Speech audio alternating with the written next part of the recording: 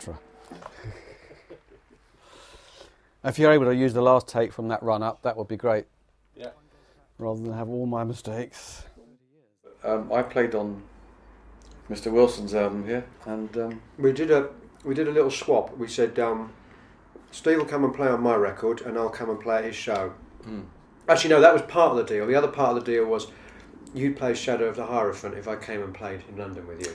And I'm very glad you talked me into that, because I thought here's a piece of music that is it's got all the pejoratives, ponderous, slow, pompous. Well, they're the negative ways of looking at it. I know, and I loved it at the time.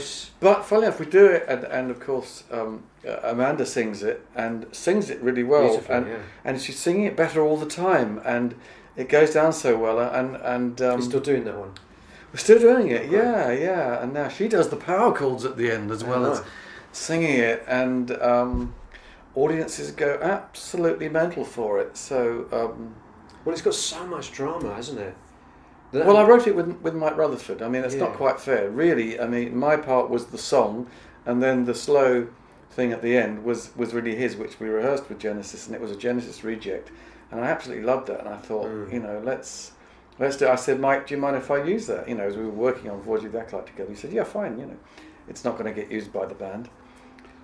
And of course we did that, and then afterwards Tony said, oh, we could have used that for the band, but hang on, we rehearsed that for Foxtrot, and then it was, a reject. So beware what you reject. Absolutely.